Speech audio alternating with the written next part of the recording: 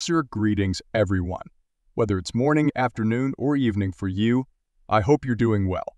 Today, I'm thrilled to delve into the realm of motion tracking within the CapCut PC application as we journey into 2024. We're diving into the third-party application, not the CapCut website itself.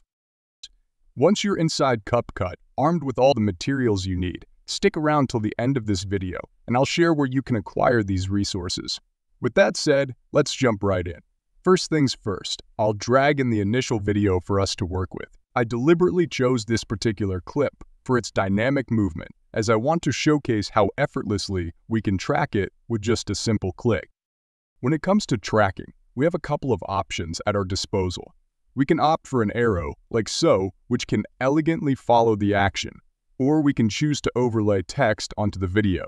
Let's go with a sample text for now. I'll input hello and adjust its appearance to ensure visibility.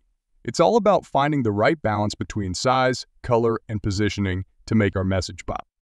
Now, onto the tracking process itself. Once satisfied with our visual elements, we navigate to the motion tracking feature conveniently located on the left side. Here's where the magic begins. Upon selecting motion tracking, a distinctive orange box appears, ready to encapsulate our target. But here's the kicker. While most videos involve tracking a single subject, we encounter a unique scenario with two individuals in our footage. In such cases, where our subjects move in tandem or opposite directions, we must make a strategic decision.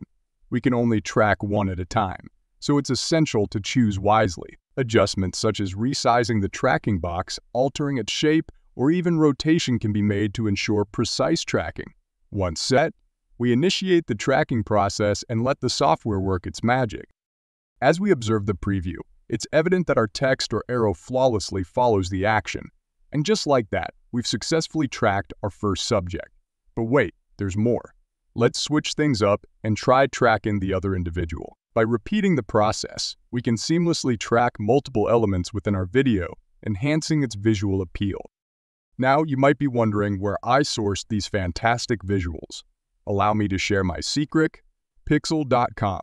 Here, you'll find a treasure trove of images, videos, and graphics, all conveniently categorized for easy navigation. Best of all, everything is royalty-free, making it a go-to resource for content creators worldwide. Before we wrap up, don't forget to hit the like button, subscribe to the channel, and stay tuned for more exciting tutorials. Until next time, happy editing and farewell for now.